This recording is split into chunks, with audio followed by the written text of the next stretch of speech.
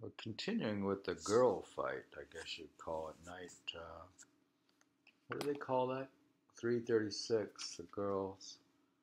The Caliph has the girls debating the colors.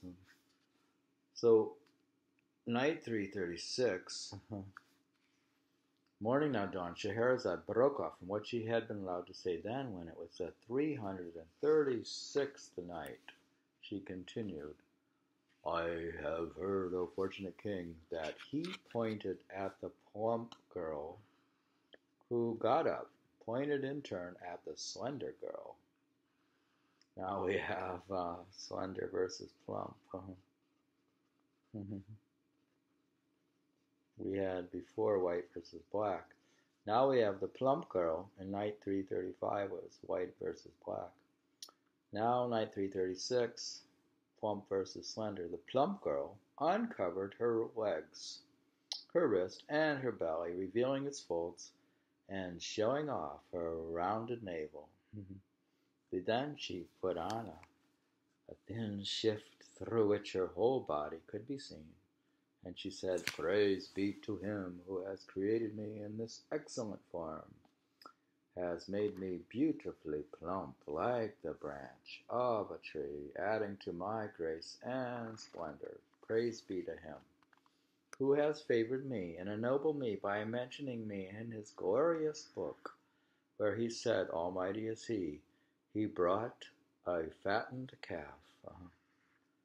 He has, quotation, Quran 51:26. He has made me like a orchard of peaches and pomegranates. People like to eat fat birds rather than thin ones, while everyone prefers to eat fat meat. How many sources of pride are there for fatness? How excellent are the poet's lines, quote, Say farewell to your beloved, for the caravan moves off. But are you able to say farewell, old man, when she walks to her neighbor's tent? She walks as a plump girl, with no blemishes or weariness.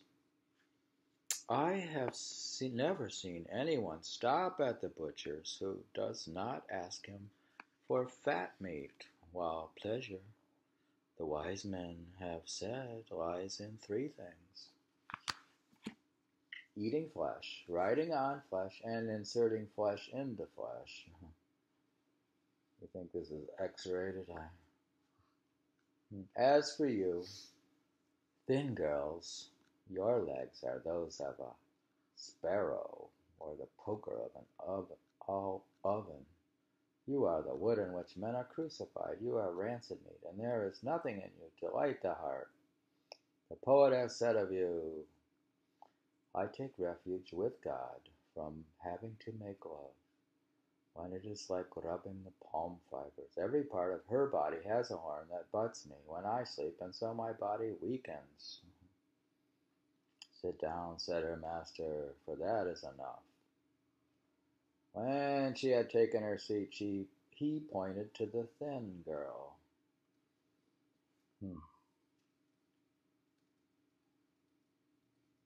Who got up like the branch of a B-A-N tree, a bamboo shoot, or a stalk of sweet basil. She said, Praise be to God, who has made me beautiful, and made union with me the goal of desire, creating me like the branch to which hearts incline.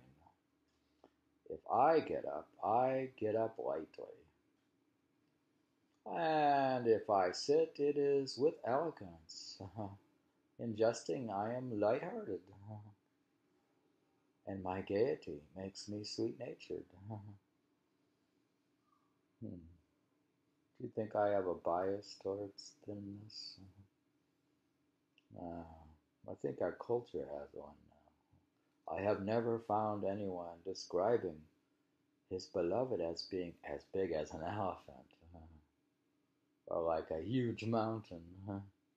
Rather, they say, my beloved is slender with a slim figure. Slender. A small amount of food is enough for me. I need only a little water to quench my thirst. I am lively when I play, and mine is a charming disposition. I am more agile than a sparrow, lighter in my movements than a starling. Upon me, union with me is what men desire, and what brings pleasure to my suitors. My figure is beautiful, and my smile lovely. I am like the branch of a ban tree, a bamboo shoot, or a stalk of sweet basil. No one can match my beauty, as the poet has said. I have compared your figure to a twig, and your form is my good fortune. I follow after you as a distraught lover, fearing the watcher may bring harm on you. It is those like me who inspire desperate love and who drive lovers to distraction. If my beloved draws me to him, I yield, and if he tries to win my favor, I increase to him rather than turn against him. As for you, fat girl, you eat like an elephant, and no amount of food, great or small, can suffice you.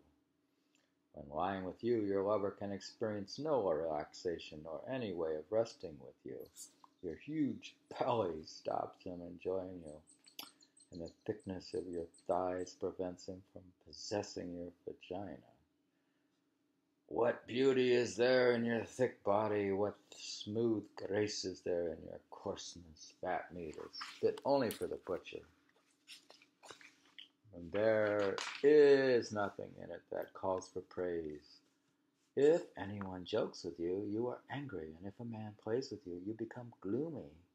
When you try to act a coquette, you snort, you pant, then you walk, then you eat. You never have enough. You weigh more than a mountain, and you are worse than ruin and disaster.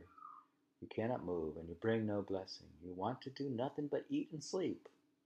When you piss, it is like spurting water, and when you shit, you are like a bursting wineskin or an elephant changed into a woman. When you go to the lavatory, you need someone to wash your private parts for you and pluck the hairs there, and there is the height of laziness and the sign of weak-mindedness. You have nothing to boast about, and it is you that the poet has said, quote, she is heavy as a bladder, inflated with urine, with haunches like mountainous pillars. When she takes a walk and waddles in the west, she crushes the ground so that the east is shaken. Oh, sit down, said the master, for that is enough. He had asked them to insult each other, you see. It's like a rap contest where you,